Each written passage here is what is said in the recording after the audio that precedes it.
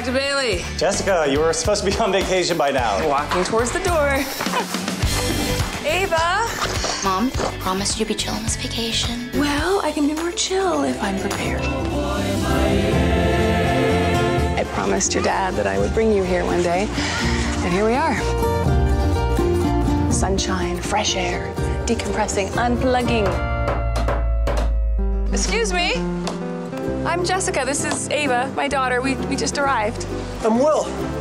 It's a little noisy, and you know, we got here to vacation at this vacation resort. Oh, is that what this is? Trevor Copeland, thoracic surgery. At the AMA, you were The keynote speaker. Right. You came alone? Well, it gives me a chance to make new friends. Mom, this trip is about new adventures, I know. Don't call or text the hospital while I'm gone. Go do something fun. Is that your to-do list? Yeah, I taped it to my map. Just kidding. You plan too much, then you just never get to experience wonder. Wow. Jessica, What's that for? add to your collection. I'll see you in the morning.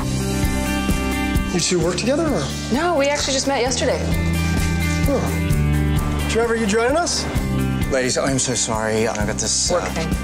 Yeah, how'd you know? Wild guess. Doctors are never truly on vacation. You think she's up for a ride? Just a lesson in writing or in spontaneity? Maybe a little of both.